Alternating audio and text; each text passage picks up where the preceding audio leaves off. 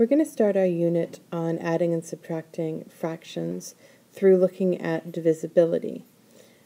Your learning intentions for this lesson: I can determine if a number can be evenly divided by 2, 3, 4, 5, 6, 8, 9, or 10.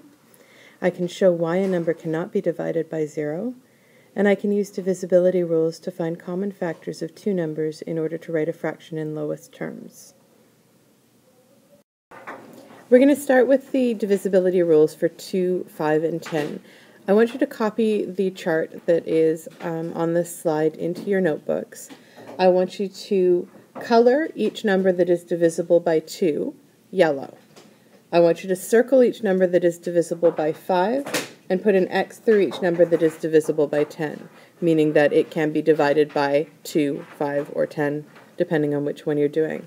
Pause the video and then do that and then come back.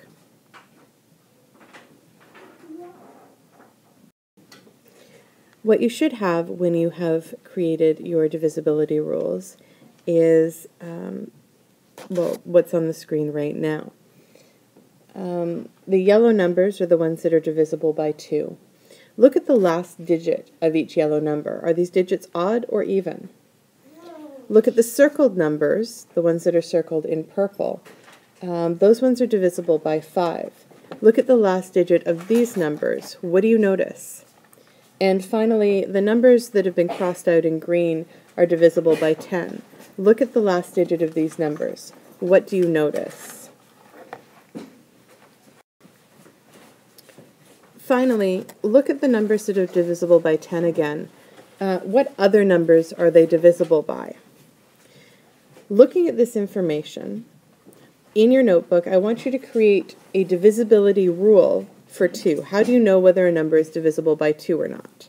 Do the same thing for 5. How do you know whether a number is divisible by 5 or not? And finally, for 10, how do you know whether a number is divisible by 10? I want you to pause the video and record these divisibility rules that you are creating in your notebook. Now we're going to look at the divisibility rules for 4 and 8. For this one, you don't need to copy all of the numbers out into your book. What I would like you to do is put in numerical order the numbers that are divisible by 4, and maybe color those in yellow or put them in a different color, and then circle the numbers that are divisible by 8. Take a moment, pause the video, and do that.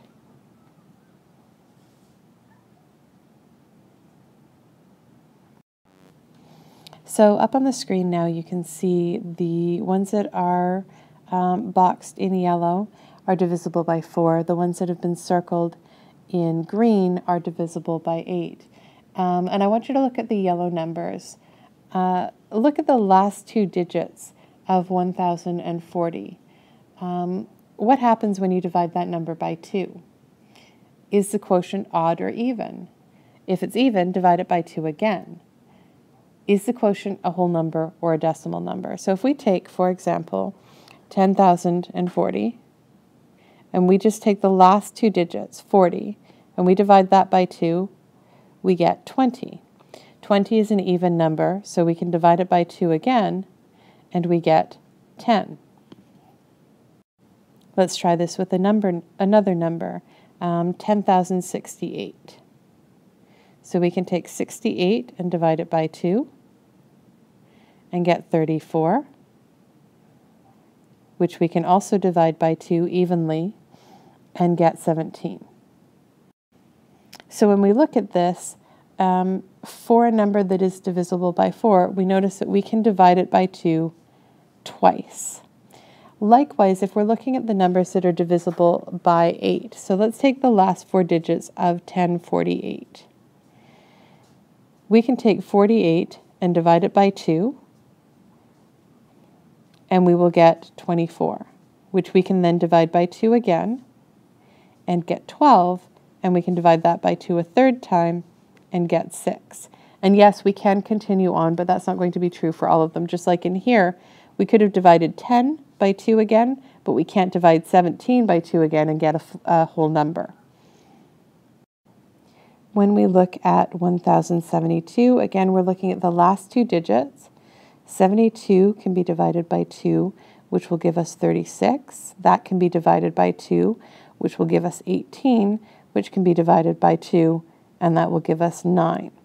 So one of the things we can notice about numbers that are divisible by 8 is that we can divide them by 2 3 times. Numbers that are divisible by 4, we can divide by 2 twice. There is another way to look at the divisibility for 4 and for 8. And that is, again, to look at the last 2 digits. If you look at the last 2 digits of 1056, the last 2 digits are 56. Is 56 divisible by 4? And does that give us an equal number? So we're looking at multiples in a sense. Is there 4 times something equals 56? And we know that the answer is correct. 4 times 10 will equal 40, which leaves us with 16. 4 times 4 will equal 16. So we know that 4 times 14 equals 56. So the last 2 digits are actually divisible by 4. Now let's look at 8. Are the last 2 digits, so 56 again, are they divisible by 8? Is 56 a multiple of 8? Well, we know that 8 times 7 equals 56. So we know that those last 2 digits are also divisible by 8. So this number, which we can tell from what we've drawn, it's got a yellow box and a green circle around it. So we know that it is divisible by 4 and divisible by 8. But here's another way of looking at why. We can look at the last 2 digits. If the last 2 digits are divisible by 4, then the whole number is divisible by 4. If the last 2 digits are divisible by 8, then the whole number is divisible by 8. And we can test this out by actually doing the division. So if we divide by 4, that is 2. 2 times 4 equals 8, which leaves us with 2. 4 goes into 25 6 times, which leaves us with 24. So we've got 1 left over. Bring it down, and we have 16. 4 goes into 16 4 times. So yes, it is divisible by 4. We can check if it's divisible by 8 the same way. 8 goes into 10 once. Subtract 8, we end up with 2. We bring down 25. 8 goes into 25 3 times. 3 times 8 is 24, which leaves us with 1. We bring down the 6. 8 goes into 16 twice. So by doing the division, we can prove to ourselves that, yes, this actually works. 1056 is divisible by 4 and divisible by 8.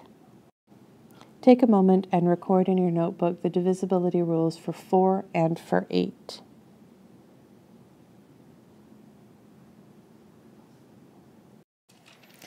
Looking at the divisibility rules for 3, 6, and 9, I want you to pause the video and highlight in yellow the numbers that are divisible by 3, circle the numbers that are divisible by 9, and put an X through each number that is divisible by 6.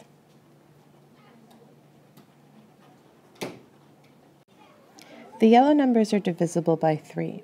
I want you to calculate the sum of the digits of a few of these numbers. So let's take, for example, 72. 7 plus 2 equals 9. If you look at 105, 1 plus 0 plus 5 equals 6. 93, 9 plus 3 equals 12. 1 plus 2 equals 3. What do you notice about these sums once you get it down to a one-digit thing? Pause the video and figure that out.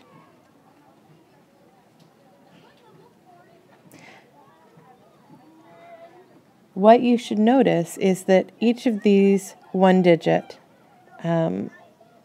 answers are all divisible by 3. They're all multiples of 3. 3, 6, 9, all multiples of 3.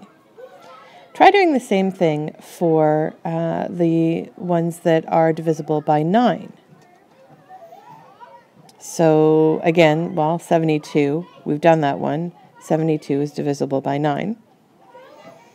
If we're looking at the ones that are divisible by 9, we've got 108. So that's 1 plus 8, because 0 doesn't make a difference. That equals 9. 99, 9 plus 9 equals 18, which is the same as 1 plus 8 equals 9.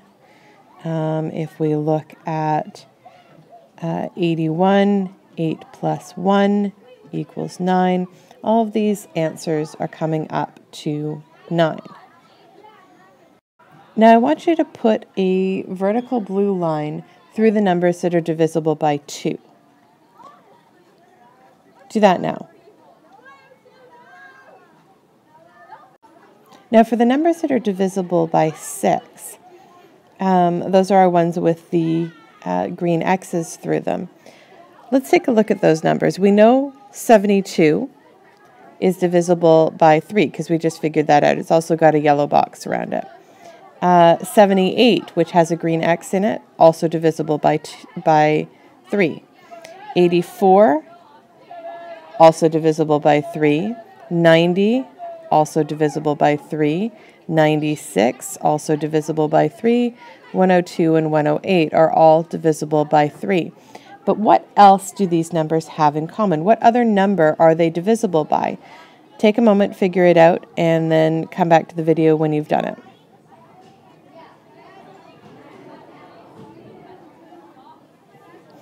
If you notice, these are all even numbers. So all of the numbers that are divisible by 6, we know that they're divisible by 3, but they're also divisible by 2.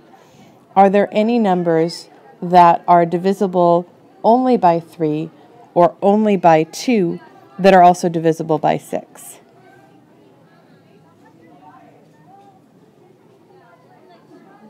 No, if you look at all of these numbers, they're divisible by both 3 and 2. So I want you to take a moment and write your divisibility rules in your journal for 3, 6, and 9.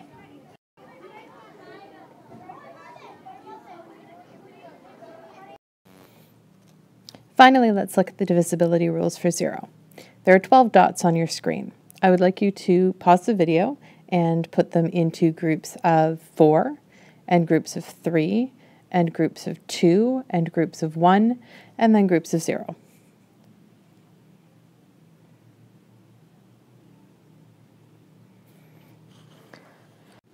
If I split 12 into 4 groups, there's 3 in each group.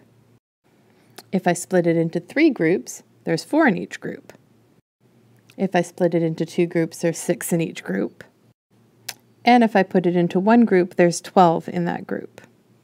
But I can't put it into 0 groups. By virtue of the fact that there are actually numbers, I can't take 12 and put it into no groups. There has to be at least 1 group.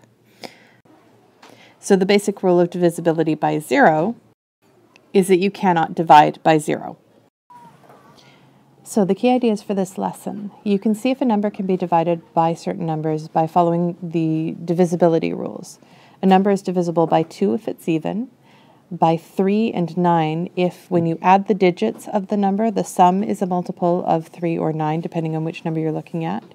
It's divisible by 4 and 8 if the last 2 digits are a multiple of either 4 or 8. It's divisible by 5 if it ends in 5 or 0, and divisible by 10 only if it ends in 0. A number is divisible by 6 if it can be divided evenly by both 2 and 3, and numbers cannot be divided by 0. As a quick note, remember that a factor times a factor equals a multiple.